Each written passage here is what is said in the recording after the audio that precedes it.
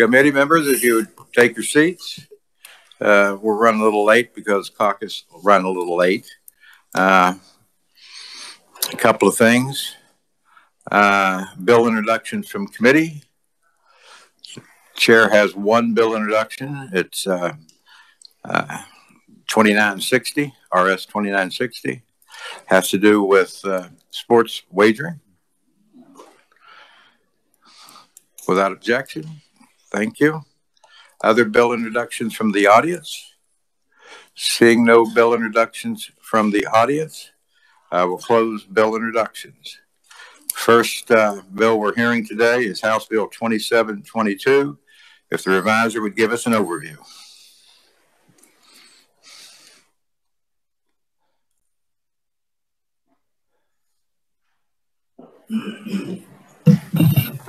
Mr. Chairman, members of the committee, this is a Article 5 conventions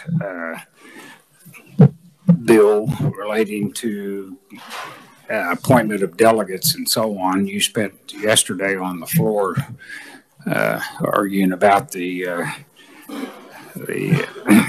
concurrent resolution dealing with this subject. Anyway, the bill on page 1, section 2 is a definition section. Defines delegate, alternative delegate, Article 5 convention, and so on. I won't go through that. Section 3 on page 1 there lists who can make appointments of delegates.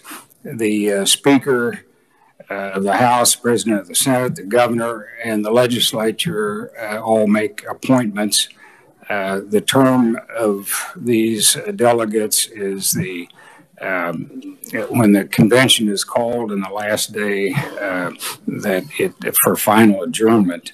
There's a procedure for recall of delegates in subsection C on page 1.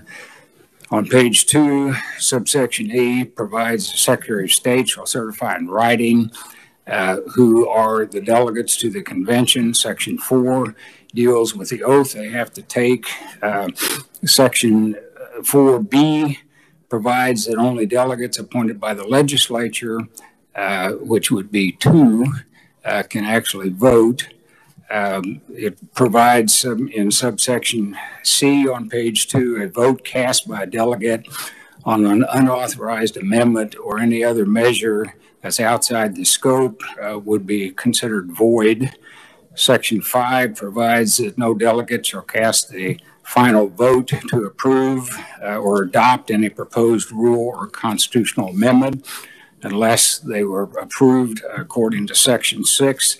Section 6 provides for the submission of the proposed rule or constitutional amendment to the Governor, the Speaker of the House, the President of the Senate, and the Attorney General, and provides that if the legislature is in session, then they have the ability to approve or not, and there would be a procedure where the standing committees on federal and state affairs would consider these rules or constitutional amendments, and the legislature may adopt any concurrent resolution approving or rejecting the rule or a constitutional amendment. There's a procedure in there if the legislature is not in session, but the coordinating council determines that they should call a special session. They would ask the governor to call, and if no special session is called within 30 days after then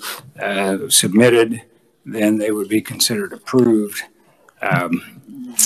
Anyway, I think that's the gist of it. Thank you. Representative Heiberger. Thank you, Mr. Chair. I may not have read this carefully enough, but it looks like the 2 legislative appointed delegates get to decide the state vote in the convention.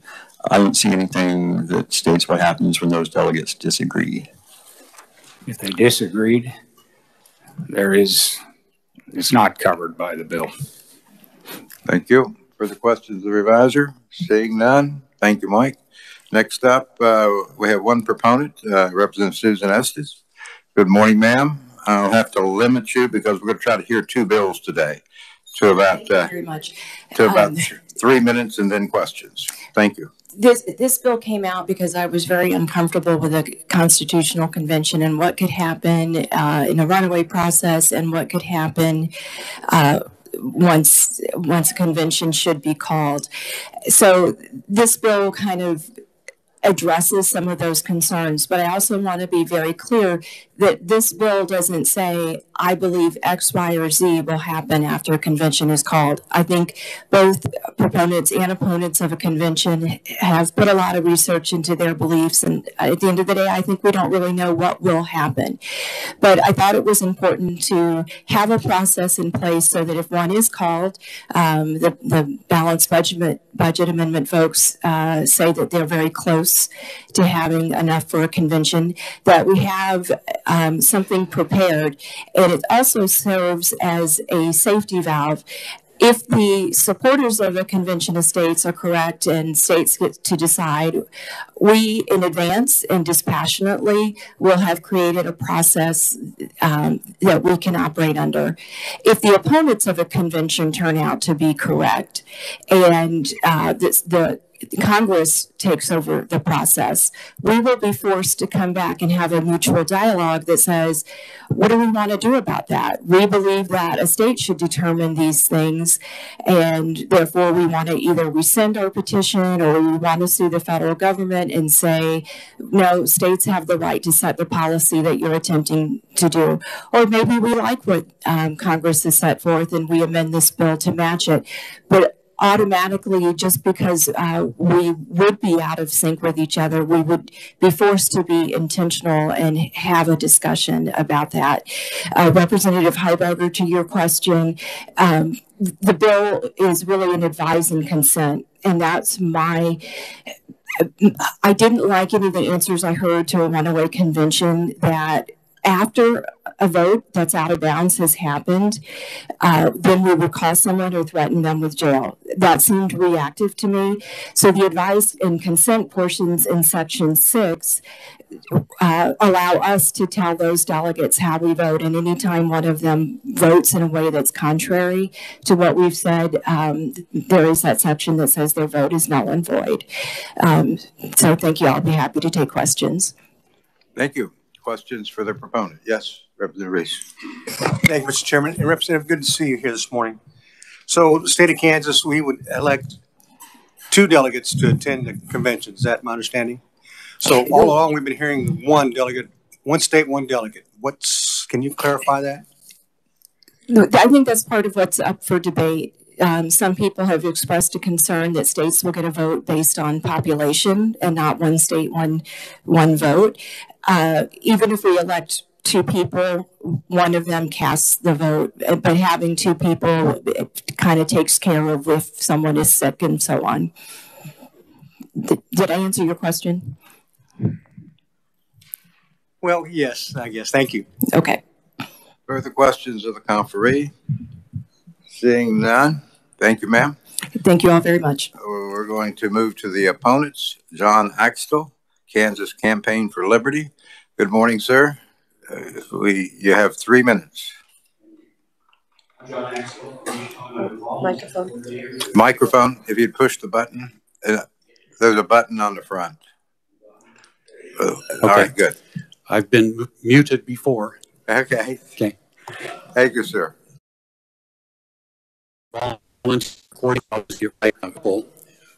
First of all is that it's Congress and not the states that will set the rules for the convention, and this is very clear.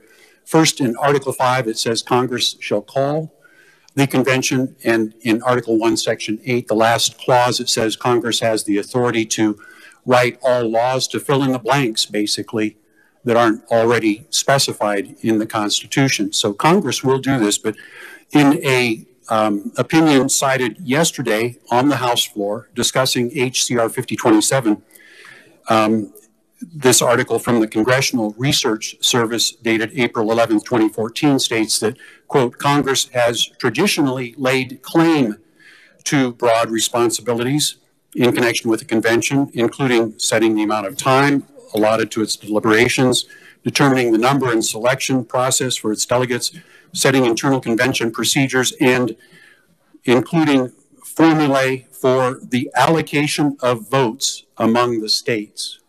Now, that would be a disastrous thing for Congress to do, because I'm sure it's not going to be one state, one vote. I have contentions with certain provisions of the bill as being impractical. How is a voided vote going to be voided?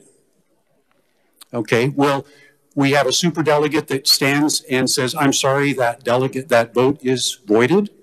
Or will we come back to the convention days after the vote is cast and say, I'm sorry, that Kansas vote is voided? There's no way to prevent, there's no provision given in the bill for actually preventing a vote from being cast for an unauthorized amendment. There's no punishment for the delegate. There's no way to rescind that vote or void that vote immediately, which is the time frame when the convention would demand that that kind of response would be made. 2 weeks later, 3 weeks later, and so on. That would not be appropriate. And furthermore, the review process includes one step that takes as much as 30 days. Thank you. As much as 30 days. And that review process implicitly expects the convention to recess for that time while the state of Kansas decides if a particular proposed rule or proposed amendment is appropriate for the state of, or is an authorized amendment for the state of Kansas. I have these and other objections to the bill. There's more detail provided in my written testimony. I urge you to vote against HB 2722, and I thank you for your consideration of my testimony and stand for questions. Thank you. I'll take questions at the end of the opponents. Thank you. Thank you, sir. Next up is Joanna Martin on WebEx. Joanna, are you on WebEx? I am, sir. Can you hear me?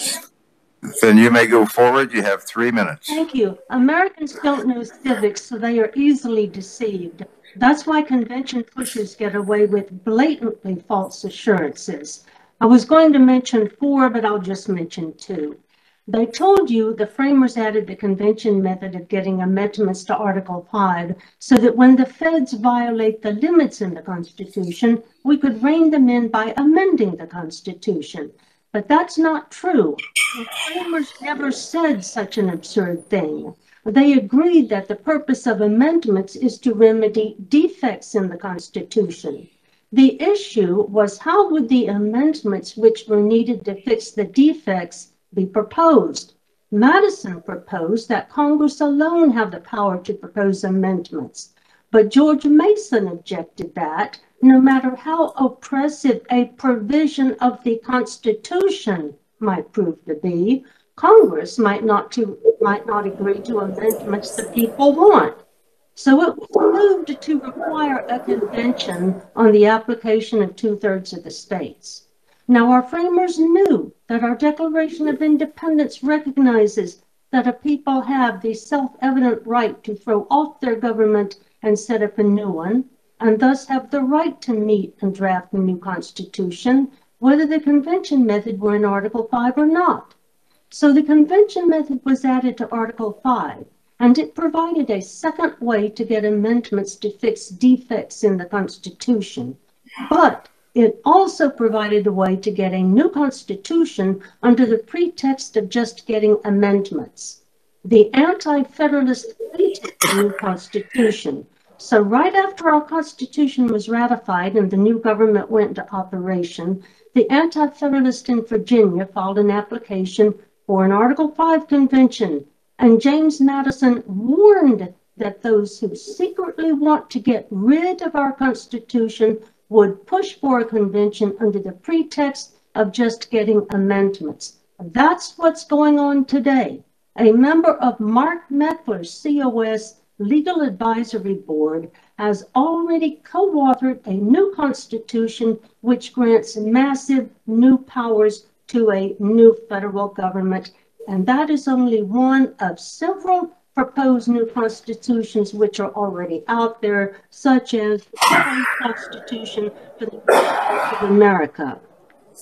Number 2, They told you an Article 5 convention is safe because state legislatures will choose and control the delegates. But that's not true. As my written testimony shows, Congress decides how the delegates will be selected. You'll need to wrap up. Your 3 minutes is up. Thank you. Go ahead. Take another 30. Since preliminary preparations for conventions in the past, Congress has provided that the delegates would be elected in a number equal to the state's electoral votes. So California would get 55 delegates, Kansas would get 6. And just as you cannot force your elected members of Congress to do your bidding, you will not have any control over elected delegates. Please understand, there is nothing in the Constitution which gives. Thank you, ma'am. Your time is up. I gave you an additional 30 seconds. Thank you, Mr. Chairman. Thank you, ma'am. Please remain on the WebEx in case there's questions. Next up will be our own Mike Hauser, Representative Hauser.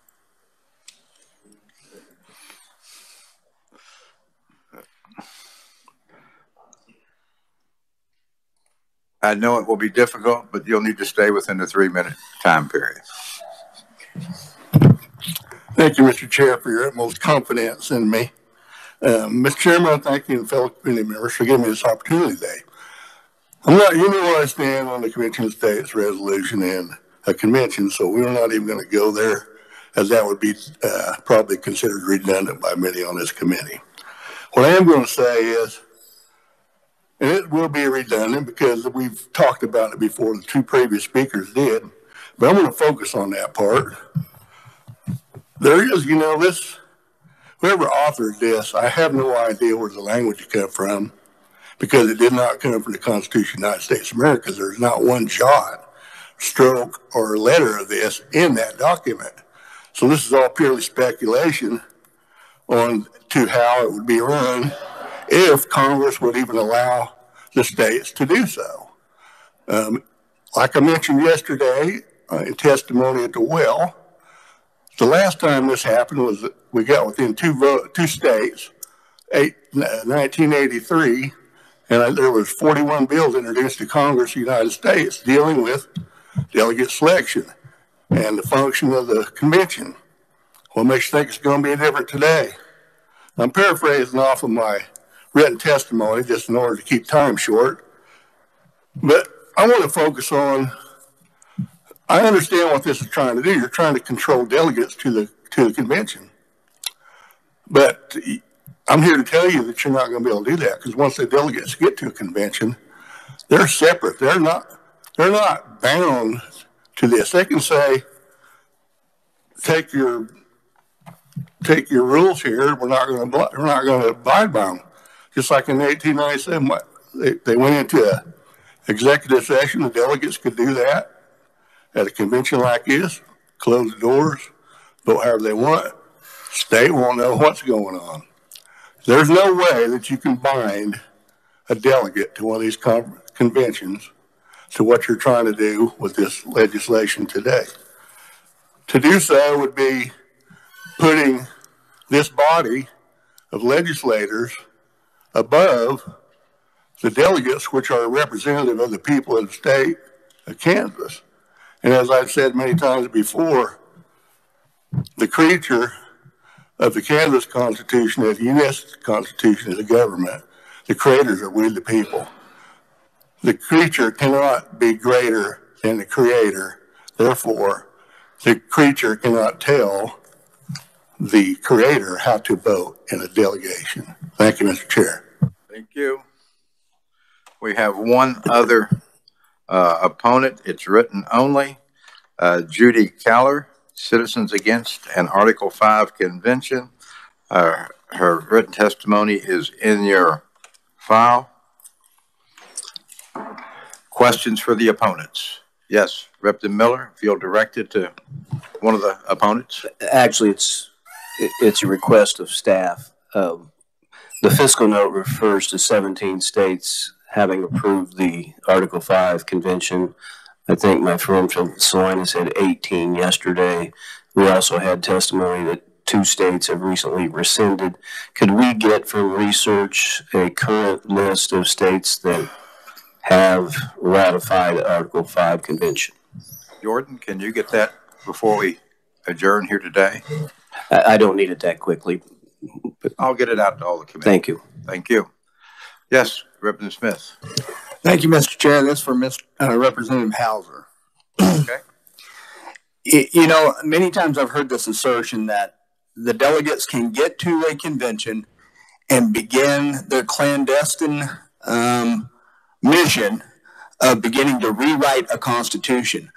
This has no standing of law under either what we're proposing here or what currently is written. It has no standing of law under the Constitution. So my question is, why wouldn't this clandestine group just get together otherwise and begin this? Why do they wait for a convention of states? Why don't they just call it themselves if that's what their intention is? Because they're not going to have a standing of law to do it under a convention of states either. It makes no sense to me.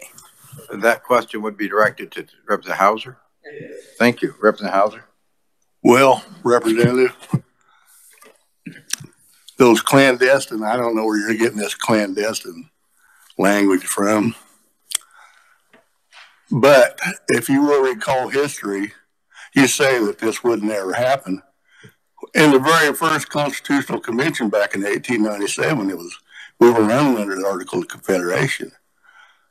There was a convention called to amend certain portions of this because some people thought that it was no longer, or something, we'll just say something needed changed.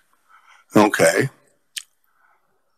At the same time, those delegates to that convention, and it is a convention, constitutional convention, those delegates were given instructions by their representative states on what their intent was. Yet, and this is history, you can look it up, on May 29th, 1897, or 17, forgive me, it's early in the morning for days, but there was a letter penned more or less saying that they were going into executive session. And when they did so, they proceeded to do a gut and go on the Article of Confederation. And that's how we have the Constitution that we have today. So don't tell me that I'm an alarmist or a paranoid delusionalist or whatever you want to call me. I'm just looking at what history says. And history proves me right in this point. Thank you, Mr. Chair. Thank you. Representative Smith for a second time. So I understand that, but under that, we were not operating under the Constitution. That was prior to the Constitution. This Convention of States is under Article 5 of the U.S. Constitution. My point is, if we're going to operate under Article 5 of the U.S. Constitution, it doesn't give any authority to rewrite itself. It gives authority to make amendments, propose amendments rather, not even make amendments or ratify amendments, but to propose amendments under Article 5, not rewrite the Constitution. You done? You wish to? Yes, sir. I will agree with that. That's what this Article 5 says. But, however, we're dealing with something that's never happened before. There is no language in Article 5 specifying that this, that, or the other will happen. You show me that. You show me language in Article 5 that describes the process of an Article 5 convention, and I'll apologize for being wrong, I guess. And then I'll take an ice cream sandwich. Thank you. Yes. That hadn't happened in a long time, but thank you much. I'm an ice cream sandwich guy. Thank you. We're going to move on. Representative Arnberger. Thank you, Mr. Chair. My question is for Joanna Martin. In your testimony and in your oral testimony, you mentioned a new constitution that has been discussed or published. Where can we find that publishing? That does worry me if a new constitution is out, and that apparently seems to be the what you're stating is the plan of the convention. I will send the committee an email immediately after this meeting is over and send you the links. They are online. I've got links to 5 proposed new constitutions, which are already online. The new state's constitution. Here's the proposed constitution for the new socialist republic in North America. The Council on Foreign Relations wants to move the United States into the North American Union. Here is the task force report, which outlines what they will need for their new constitution. This is the Progressive Constitution, which has already been published. This is the Libertarian Constitution. And this so-called Conservative Constitution is the one written by Robert P. George, a board member on Mark Meckler's Legal Advisory Board. This so-called Conservative Constitution delegates massive new powers to the new federal government. Thank you. Yes, Next sir. question is Representative Penn. Thank you, Mr. Chairman. If I may ask a question of Mr. Axtell, please. You may. Thank you, sir. Thank you, Mr. Axtell, for your testimony and appearing before us today. We heard your testimony on the underlying bill that we talked about yesterday, and on your opposition to this bill as well. My question is simple. What is your exact proposed solution to what our citizens are saying is the reason that they want to call a convention of states? I hear the tear down. Tell me what your solution is, please. Well, that's an excellent question. Thank you for asking that. The solution is not proposing an Article 5 convention. It's not proposing trailer bills like this one. The solution is enforcing the Constitution. George Mason did not ask for Article 5 to be to include the second phrase, the second clause, for the purpose of reining in a government that does not follow the Constitution. That was not the purpose of Article 5. The purpose of Article 5, and he says almost exactly this, is to, well, I am paraphrasing. He says it is to fix defects in the written Constitution, in the words. Reining in a government that does not follow the Constitution by adding words to the Constitution is akin to saying that gun-free signs should be made bigger, brighter, bolder. Stop signs should be made bigger. None of those things work without enforcement. Gun-free signs don't work unless there's another person with a gun in the room. Stop signs don't work unless there's a policeman sitting nearby. Speed limit signs don't work unless there's a policeman sitting nearby. And statutes against murder and other things don't work without a gun or somebody that can use force. We need to enforce the Constitution on the elected officials. We need to do that by step. If the constitutional provision requiring gold and silver money only were in place, and if it were enforced by the people, we could not have a fiat currency, a currency not backed by gold or silver, a currency that's printed with abandon, handed out to special interest, and is growing our debt by trillions of dollars almost on a monthly basis. A fiat currency that is unconstitutional. You're going to have to start a shorter answer. Okay. Thank you. Well, this is a long question, but I will honor that. Thank you. So we need to enforce the Constitution, and we have been doing that. Kansas Campaign for Liberty has been doing that. We have been enforcing the Constitution here in this state at the local level, and the national organization has been enforcing it at the national level. Thank you. Thank you. Question, Representative Hoyt, last question. Oh, I'm sorry. How? Thank you, Mr. Chairman. I had a question as well for Mr. Axtell. So thank you for being here.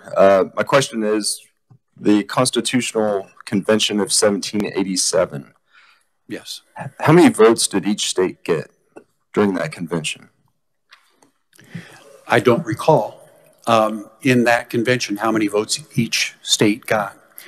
But if the question is, will they get the same number of votes again, the Congressional Research Service has stated very clearly that the Congress considers it their purview to, quote,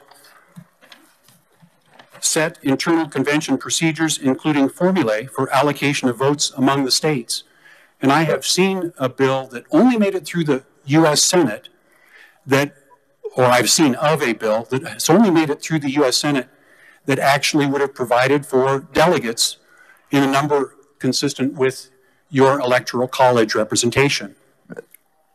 Mr. Axtell, I appreciate, but I believe the correct answer is one. Each state got one vote per state. Okay, thank you. I have no other questions. Thank you, sir. Anyone else wish to appear as a proponent or opponent or neutral on House Bill 2722? Seeing none, I will close the hearing on House Bill 2722 and will open the hearing on Senate Bill 34. Reviser, if you would.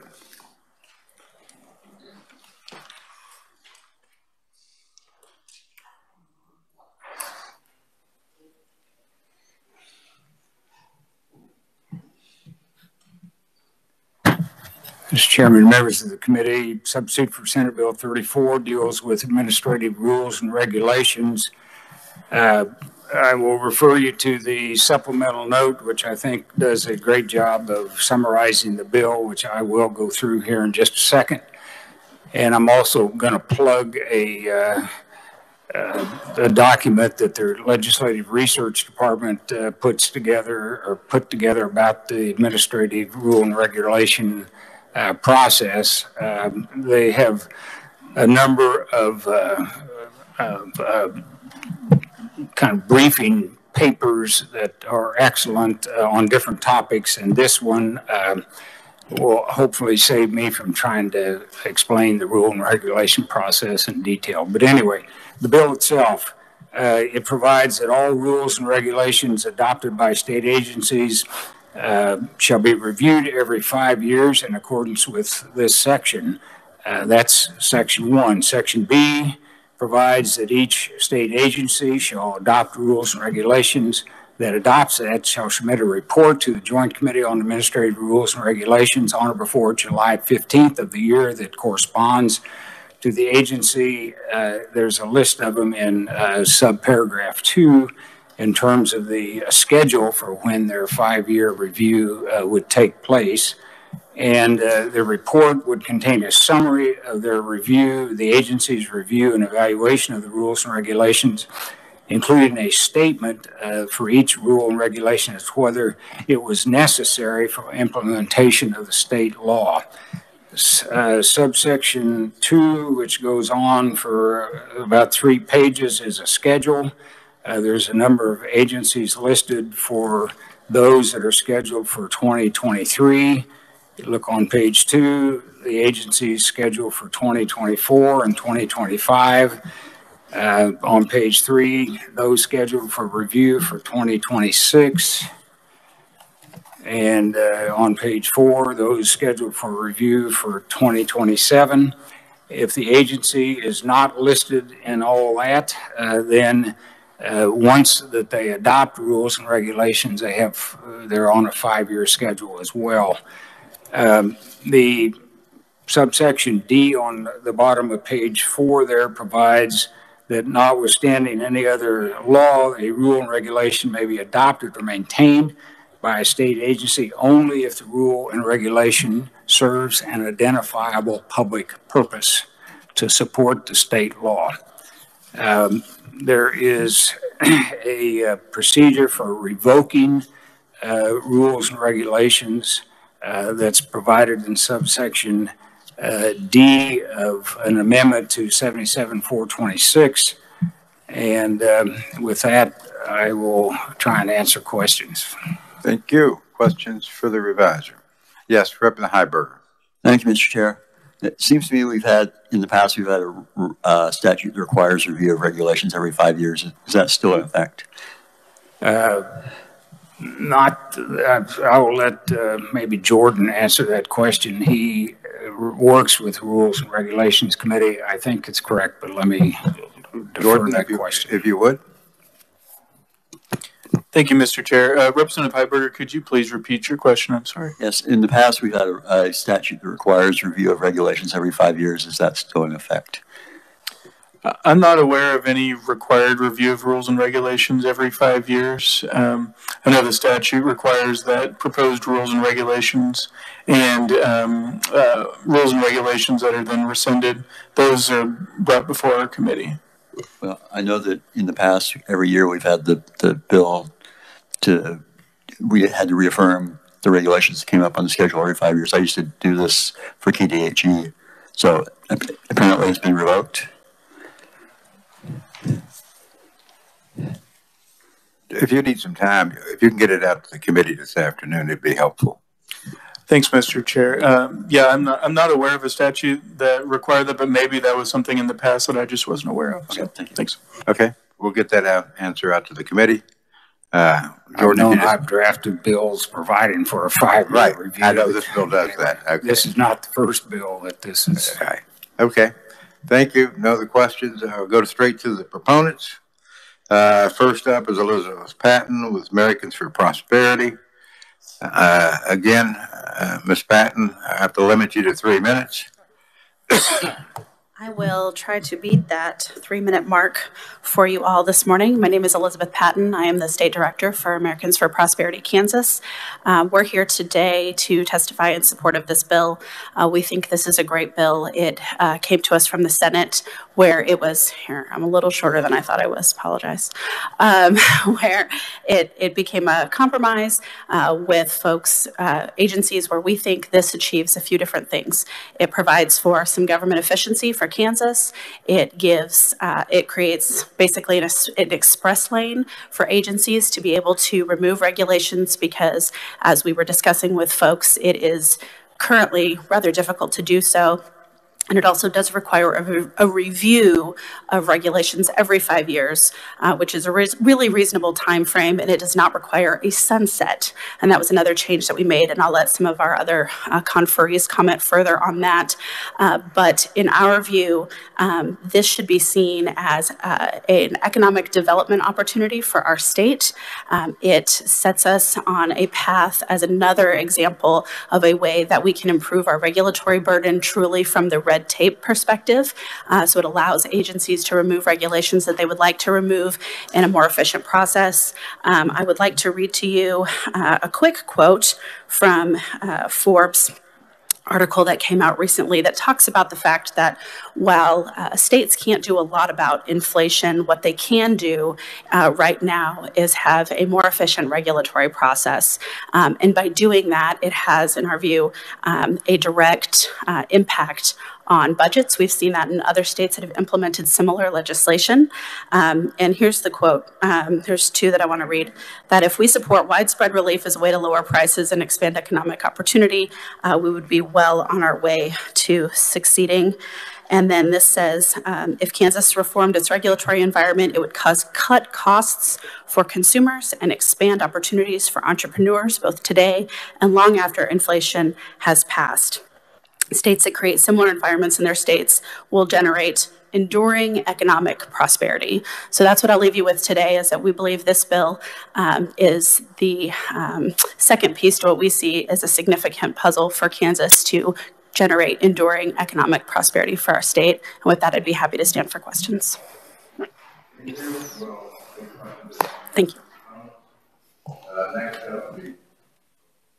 Next up would be Eric Stafford, Kansas Chamber. Good morning, sir, and welcome to Fed and State. Good morning, committee. Good morning, Mr. Chairman. Thank you for the opportunity to testify in support of Senate Bill 34. As Elizabeth said, this was a bill that has turned into something different than what it originally was. It was a 5-year sunset, and even some industry groups had some concern that what would happen if, we were under KDHE and those rules were never renewed and we were all of a sudden under EPA. That wouldn't be good in their view. So took that feedback. This fall we've worked closely with Mercatus Center and some of their folks who focus man, they love rules and regulations. Well, they love studying them, I should say. They don't love them, they like minimizing them. But they did a study, several studies in Kansas, and found that we have 71,000 regulations, which isn't the most, isn't the least, but we're in decent shape, but there's always room for improvement. And they listed about 7 or 8 things that Kansas can pursue, one of those being a periodic review, which is what Senate Bill 34 has turned into. But another recommendation is a fast-track repeal, which was one of the amendments that the Senate added, which is the later provisions there on let me get to section D1 of the bill on page 5, where you start getting into the ability for agencies to repeal outdated or unused regulations in a more efficient manner. So the purpose of this bill is we've had a focus in conversations with legislators this year. One of our areas of focus is regulatory reform. Senate Bill 34 is a part of those. The constitutional amendment that the House passed a week or 2 ago is another one. So that constitutional amendment just passed the Senate Judiciary Committee yesterday. We hope to have that on the floor hopefully next week in the Senate. So I think between this bill and that constitutional amendment, those are really good changes for our rule and reg climate in the state of Kansas. And we would appreciate your support of this bill, and I'm happy to answer any questions at the appropriate time. Thank you. Committee, I would direct your attention to the written proponents, Kansas Grain and Feed, Kansas Cooperative Council, and the Kansas Livestock Association are proponents. With that, we'll take questions. Yes. Mr. Chairman, I didn't have you listed. Do you wish to, Randy? You bet. Yeah, Randy Stuckey, Kansas Grain and Feed Association, Kansas Agribusiness Retailers, and Renew Kansas. We did submit written testimony. I had to be another committee this morning and didn't think that I might be here for the testimony. So thank you for giving me just a couple minutes. As Mr. Stafford indicated, the bill was substantially amended in the Senate. Now, as it was introduced, we were not able to stand in support of Senate Bill 34 because it was a mandatory repeal every 5 years. And as Mr. Stafford indicated, you know, for folks like our industries who are highly regulated, and agribusiness is a highly regulated industry, both the grain elevators and ag retailers, and we prefer our, being regulated by our state partners, the KDHE and the KDA. And if, the bill were to repeal all those regulations and we had to defer to the federal agencies, that would not put us in a good place. So for that reason, we worked with the other proponents of the bill to have this be a review every 5 years. I think that's a very reasonable approach and probably a necessary approach. And so that amendment was put on Senate Bill 34, and so we stand in full support of Senate Bill 34 as amended. So thank you for the opportunity to speak this morning. Thank you, sir. Now we will take questions of the proponents. Yes, Representative Heiberger, if you'll identify who you would like. Question for Mr. Stafford, please. Yes, Mr. Stafford, if you'd be so kind.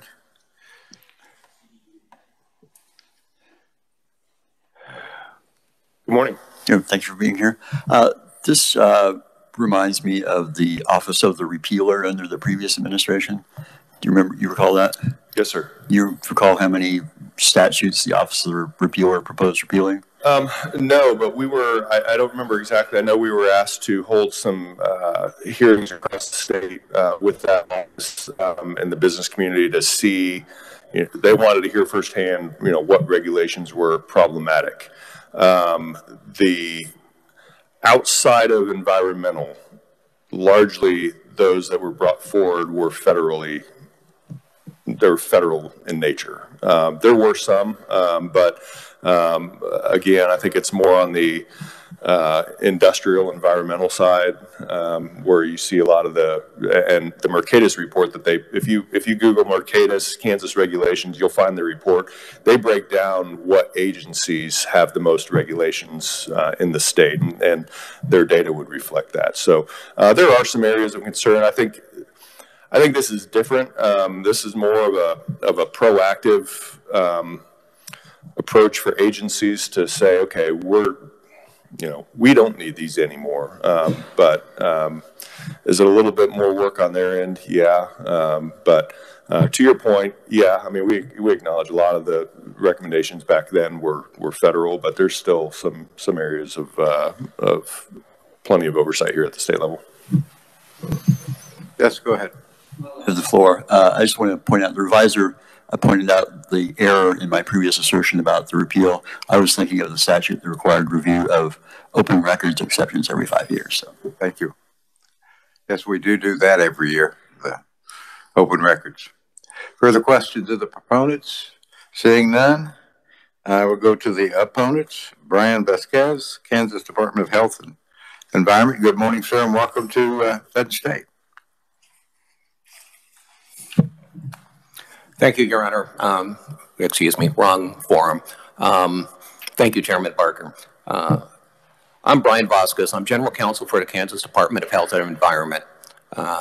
I'm providing some oppositional testimony, but in fairness, it's probably more in the nature of questions. I provided some written testimony, but to summarize, 2 issues. One is the scope. The way the language is written right now, it talks about state law. And this has already been highlighted by some of the comments made already. Environmental regulations were one that were mentioned between Representative Heiberger and some of the others. Let me bring another one to the committee's attention. We have an agreement with the U.S. Nuclear Regulatory Commission.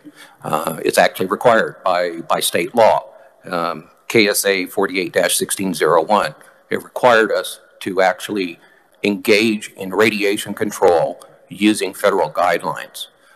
Those particular regulations we currently have are about 300. They are heavily controlled by the NRC. To be able to change those or review them and solely base it upon state law probably is going to be a stretch.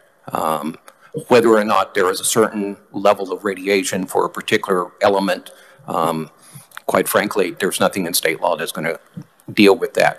So the question really is what's the exact scope that is meant by this piece of legislation? If it is solely based upon items that are pure state law, then that probably is not as heavy of a lift if we were going to review all regulations. An example of a regulation that is almost pure state law, KDHE has a requirement out of KSA 17-1324 to review and control the construction of mausoleums. And we have 9 regulations at KAR 28-9 to deal with the construction of mausoleums. That's clearly, I believe, within a state ambit and certainly something that I think would fit within this language. The second part is the cost.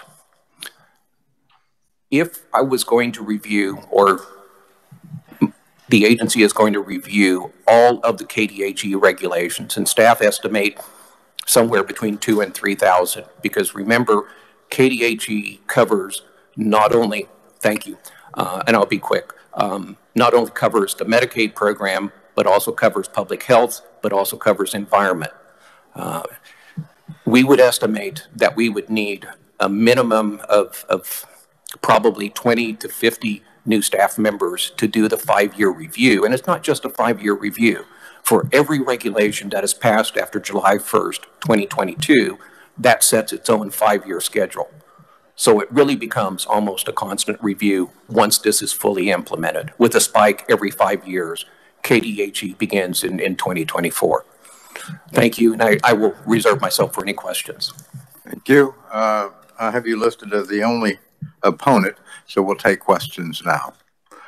Questions of the conferee? Yes, Representative Penn. Thank you. Thank you, Mr. Chair. Sir, for Mr. Vasquez, just one quick question. When this was at the Senate or here today, could you let the committee know if you've worked with, with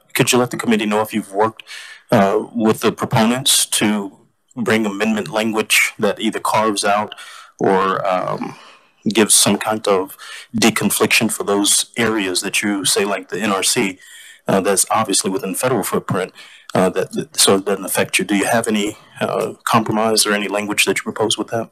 And to be fair, I'm typical attorney. I'm just maybe the mouthpiece here. So I'm probably not the person who needs to make that sort of a policy decision. But I would certainly be glad to communicate that back to our leadership. But yes, that is a something that I think we would be willing to consider, because I think, as Representative Heiberger and I think several have mentioned, not just Nuclear Regulatory Commission, there are probably about 90 regulations dealing only with water and environment. Thank you. Further questions? Yes, Representative Penn. And thank you, Mr. Chairman, for allowing me. When you go to your costs, sir, you say that you need a minimum of 20 personnel to do this review with the spikes in the ebb and flow. If regulation is decreased, would you still need that much overhead and that many personnel? Well, and I'm hesitating, and I'll tell you why. It's probably about every 16 to 18 months we get something from the NRC saying, we want you to change this or that. And so if we start on the process of doing too much revocation, we run into maybe issues as to whether or not we would be able to cooperate with that federal entity. And it also becomes a fiscal issue, because even though we may have a cooperative agreement, quite frankly, the agency brings down federal money that helps pay for some of the FTEs. Classic example is, quite frankly, the Medicaid program.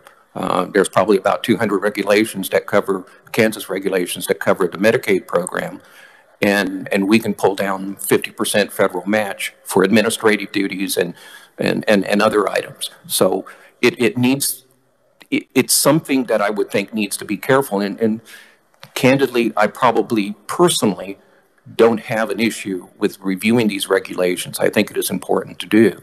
It's just that it's like everything else anymore in this world. You may do something over here and literally have a butterfly effect somewhere else. Thank you. Did you offer this testimony to the Senate when they heard this bill? I'm sorry, sir? Did you offer your testimony to the Senate when the Senate heard the bill? No, I didn't. I was asked to actually prepare this testimony last week, so no, I wasn't involved with the original Senate version. Thank you. Further questions? Yes, Representative Howe. Thank you, Chair. Thank you. Could you tell me how many employees the KDHE currently has? How many employees the KDHE currently has? Just a rough ballpark is fine. I had Leo Henning, who's the Director of Environment, say, 3,000 plus. I had Ashley Goss, who is Public Health, at more likely 2,000. I know I don't have an exact count. Maybe some of the other may have an exact count. It's not small. Okay, thank you. Further questions? I would know if the committee, Connie has emailed you the question that was asked earlier by Representative Miller about the number of states that have passed the COS. So you should be getting that in your email. We have a couple of neutrals. David Fry, Kansas Behavioral Science Regulatory Board. Good morning, sir. Again, you have 3 minutes. Thank you, Mr. Chairman, members of the committee. My name is David Fye. I'm the Executive Director for the Kansas Behavioral Sciences Regulatory Board, and I appreciate the opportunity to speak just a couple comments to you this morning. I've been with the BSRB for about a little over the last year, and as Executive Director, this is the agency that licenses most of the state's mental health professionals, including 7 different professions. And we currently are a public protection agency. We value the importance of having regulatory language that is both current and accurate. In fact, over the last year, our board has spent a lot of time looking at our regulations and statutes, overseeing licensing, education, and supervision. We have just begun the process of looking at our unprofessional conduct regulations to recommend changes or go forward with regulations or suggest statutory changes. But the reason that I wanted to talk to you today, and the reason the board had concerns, we are a small agency. We have 9 employees, including myself, and our primary mission as a public protection agency is to ensure that professionals are licensed and complaints are investigated in a timely manner. And we are doing our best to try to improve that process and make sure that individuals are licensed more quickly and we can investigate those complaints and resolve those in a quicker manner. However, when we have additional responsibilities like this bill would add, it would cause us to reallocate staff time from their existing responsibilities for this reporting requirement. And so our board wanted to relay our concerns about this additional responsibility, and also to let you know that we value the importance of what the bill is calling for. We have a plan in place. We have an advisory committee for each of the professions that assist the work of the board in reviewing the regulations and statutes. And so with that, we would respectfully request an amendment to the bill to essentially carve out our agency and allow us to do our own internal review of our regulations and statutes and to submit those for changes as needed. But I'd be happy to stand for any questions at the appropriate time. Thank you.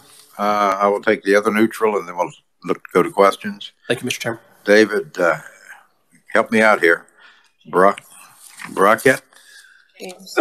James, are you on WebEx? James? Sorry. Please go forward. You have 3 minutes. Okay. Thank you very much. My name is James Brohl. I'm a senior research fellow at the Mercatus Center at George Mason University. I'm also a adjunct professor of law at the Antonin Scalia Law School. So SB 34, as we've heard, it establishes a 5-year review process for regulations and creates a fast-track process for regulations identified as revocable. I recently conducted a review of all 50 states' Administrative Procedure Acts, and I identified just 8 states in the nation that lack some systematic process for reviewing their existing regulations. Kansas is one of those 8 states. So 42 other states do find the time and resources to review their regulations.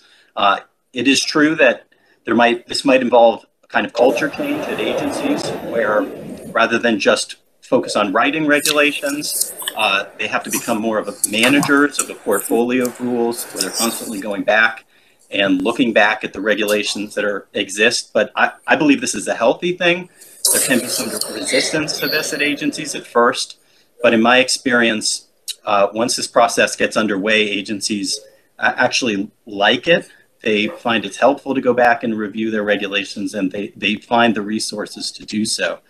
The purpose of periodic review is simple, just to determine whether regulations are working, whether they achieve their objectives. Regulations have unintended consequences. Their impacts can differ from how they were intended before they were put into effect. And if you never go back and review regulations, then there's no reason to believe that they're actually achieving their objectives. And so these reviews can also help improve the design of new regulations. If you learn what worked and what didn't in the past, that helps you design regulations going forward.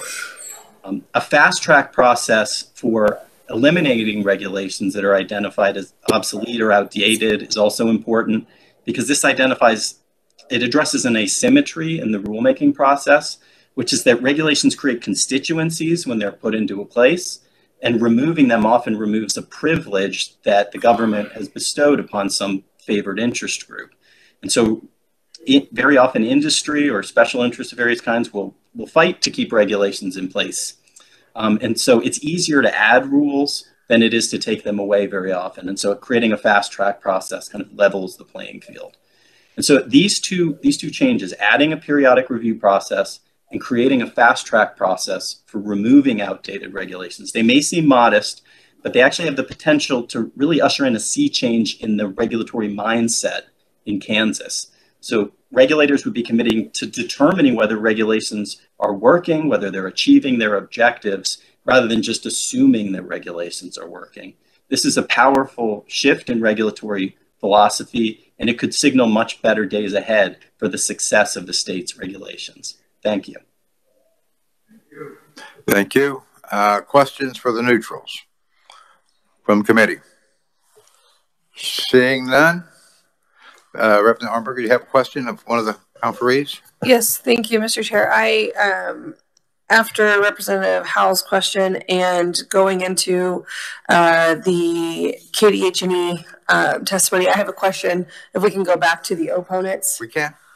My question is for KDH&E. I just want to make sure that I'm understanding how many departments are there within KDH&E, and how did you come up? I'm looking at your math at the back of the second page of your testimony.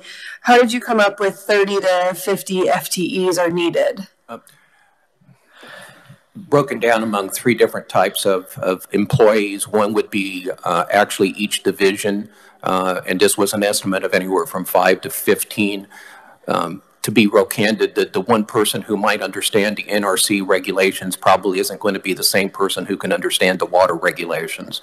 And so that's the big float number, because if we go from 15 to 45 employees at approximately 45,000 on an average, add a 32% for fringe benefits on top of that, and that's how that number was computed. In fact, that 32% is used throughout.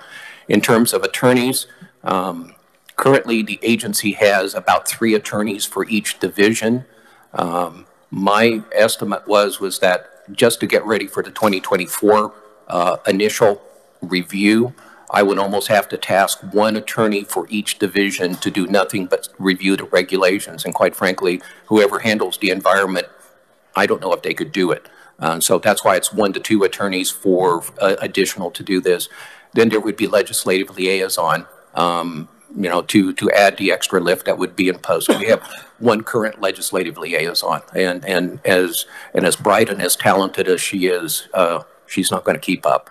So when you say, I'm looking, it says 5 divisions, or at 5 per, are there 5 divisions within your agency, or? There's 3 divisions. 3 divisions. I'm sorry, I didn't understand your question. I apologize. We have a division of public health, which is the oldest. Then it had division of environment, which had added. And then in 2011, when the Kansas Health Policy Authority folded, we added the division of healthcare finance, which, with the movement of the state employee health program to the Department of Administration about 2 years ago, solely deals with Medicaid. Okay, and then the final thing I have is, I know your department has to deal a lot with federal regulations.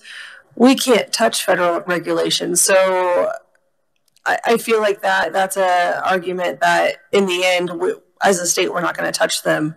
So, well, and part of the reason why, be fair, the philosophy by why we entered into some of these cooperative agreements is that we can attempt to negotiate with a federal regulatory structure for some items that would be maybe more specific to Kansas.